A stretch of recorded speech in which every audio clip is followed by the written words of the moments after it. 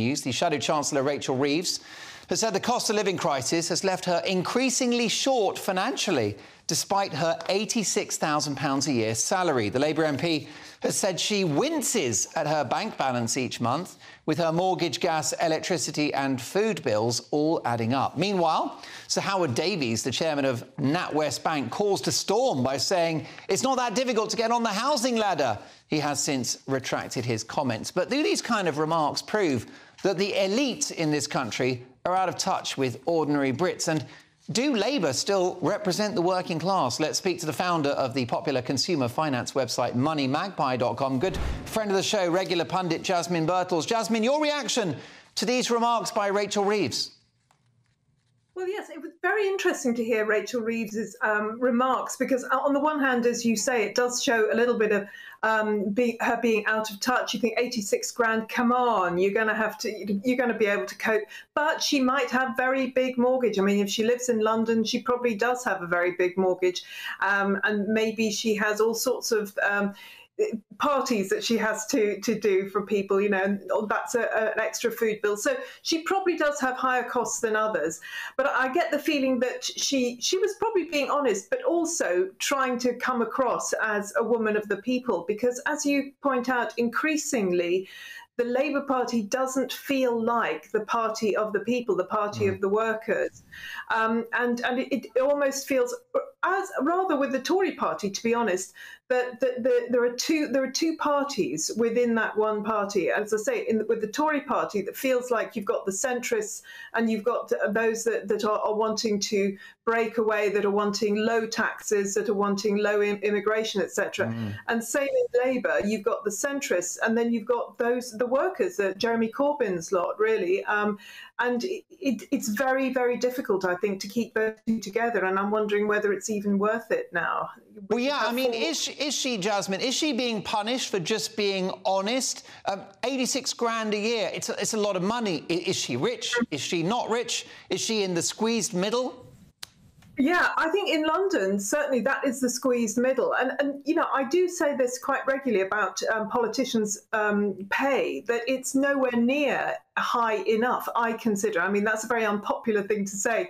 But I do think that when it comes to politicians, you pay peanuts, you get monkeys. And boy, have we got some monkeys. And I think really, you know, it should be twice what they're getting. Because 86 grand... I mean, you could be a sort of middle-ranking marketing person in some, you know, some company in the middle of London who does very little, frankly. And MPs are supposed to be running the country. They're supposed to be representing us. They're really important jobs. So really, I consider they should be much higher paid, but have far fewer expenses, because, you know, as we know, we've had all sorts of expenses issues. Oh, yeah. But certainly... Yeah, I'm hearing from people who, on my website, Money Magpie, people who are, you know, on similar sort of amounts of money and saying, I'm sick of all the tax. I'm sick of being taxed so much. I'm sick of losing money on this, that and the other. They are feeling poor. People are, you know, as you say, the squeezed middle.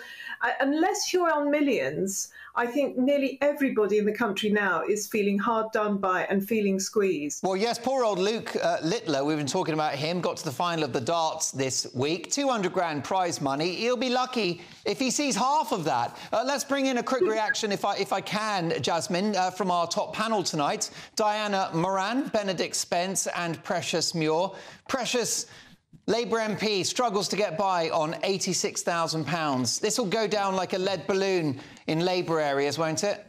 I think so. I think she was actually trying to come across as, like, relatable, but she doesn't seem to understand she's actually getting paid twice as much as the UK, you know, average UK citizen.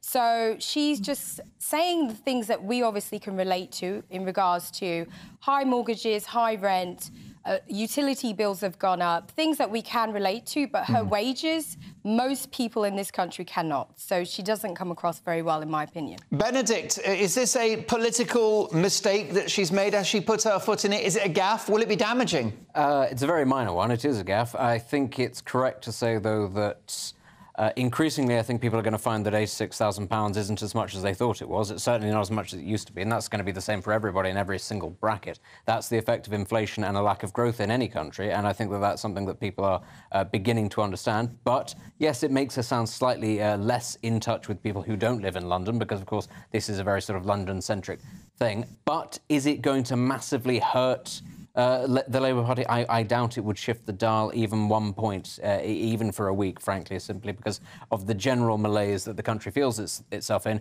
You can point out that inflation is very high. You can point out that wages aren't rising in line with it. And most people would say, well, that's not Labour's fault, that's the Tories. Yes, I mean, is there a danger, briefly, Diana Moran, if you can, is there a danger that we're punishing politicians for being honest and saying the truth about their own situation? Possibly, yes, but I do feel that in this case, if she can't manage on 86 grand and she's got a husband who's earning a lot of money as well, then I'm a bit worried about her. How can we trust her with the UK economy? There you go. Jasmine Birtles, do come back and see us again in the studio soon. Jasmine Birtles is the founder of the popular consumer financial website moneymagpie.com.